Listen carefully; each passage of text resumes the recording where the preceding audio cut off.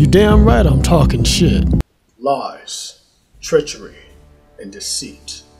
These are just a few of the things on the table today. And the culprit? Kenny KO. A known yet unknown YouTuber who just recently made his way to the top. But how, one might ask? According to one of my reliable sources, he used lies, treachery, and deceit to accomplish this. But before we dig into that, I want you to first watch this archive footage I have compiled of Kenny KO. So like I said, she's going to show up here in a second, if she does show up. Now wait a minute. Let's unpack that. According to my reliable source, and don't worry, I'm not going to leave you in the dark. In the description below is a link to my Facebook fan page, where you're going to find a holographic description, just like that there, so you can read and follow along. But let's continue. Assuming you have that in front of you.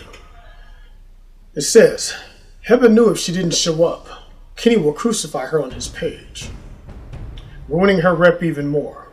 Heba also paid his flight and hotel, which was close to $300. Now, as I said before, in the clip, Kenny KO made it seem as if he had no idea if Heba was going to show up or not.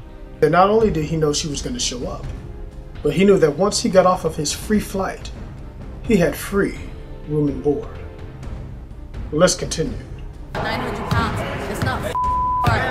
There's a difference between a compound movement and a symmetric movement. So all that you have something to say, they'll pull your balls and try to touch you back to your fucking body. Now the clip you just saw was a clear example of deceit and trick editing done by Kenny KO. That clip was taken after the 2 attempts of the wall sit by Heba Ali. Now, you might ask, what do you mean, trick editing?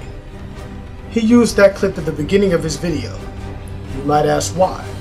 I'll tell you why. To set the tone of the video. If you show an angry version of Heba Ali at the beginning of the video, it sets the pace for the viewer, you, the people, to believe that she showed up angry and pissed off at Kenny KO. Now clearly this encounter was not all hugs and kisses between the two of them, but by him taking that clip of her at the end of those 2 attempts at the wall sit and placing it at the beginning of the video, sets an angry tone for you, the people. More lies, more deceit, more treachery. Let's continue. Fuck his fucking channel, fucking do this shit in front of him and all his fucking people.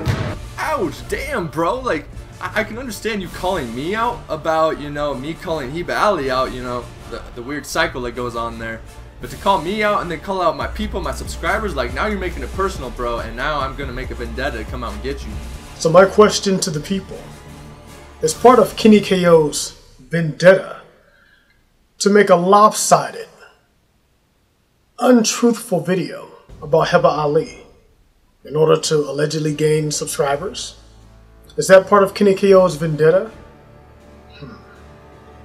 Let's continue.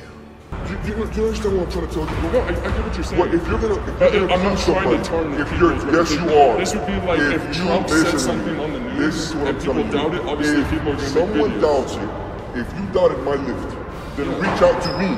Don't make a video lying and accusing me without talking to me first, like a man. Now, as you can see from that clip there, shit got real. Really fast. Kenny KO was approached. He was asked, why would you make a video clearly lying?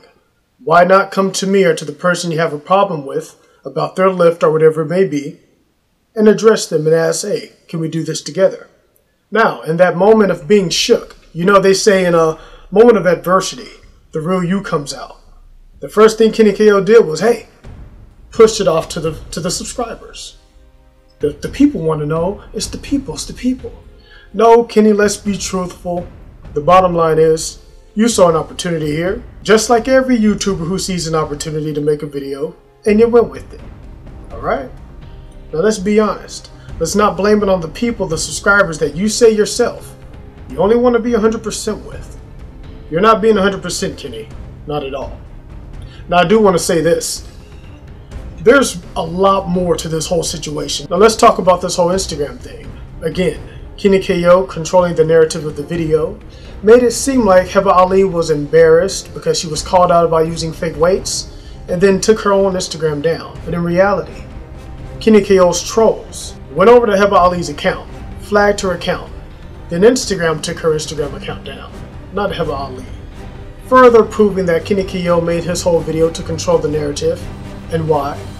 To gain subscribers, at the expense of someone else's career. Now I want you all to pay attention to this major point. I provided with you all the screenshots between me and my reliable source and Kenny KO and Heba Ali. So clearly, he went into this situation knowing that she had an injury, but didn't put it in the video. Again, controlling the narrative, making sure that people saw this situation the way he wanted it to be seen.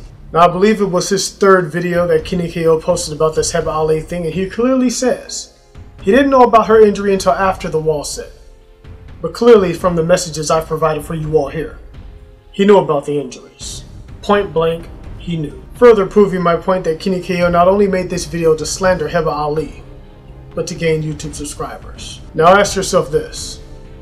Kenny KO says he prides himself on giving people the truth. Does this look like the truth to you? Did this situation look like Kenny KO was being 100% honest? Or was he using this Heba Ali situation for his own personal gain? My adversaries cry like hoes, fully eradicate my foes. My lyrics explode on contact, came in you hoes. You else but mama's only son. Fuck the phony niggas in the world. Say my name, watch bitches come.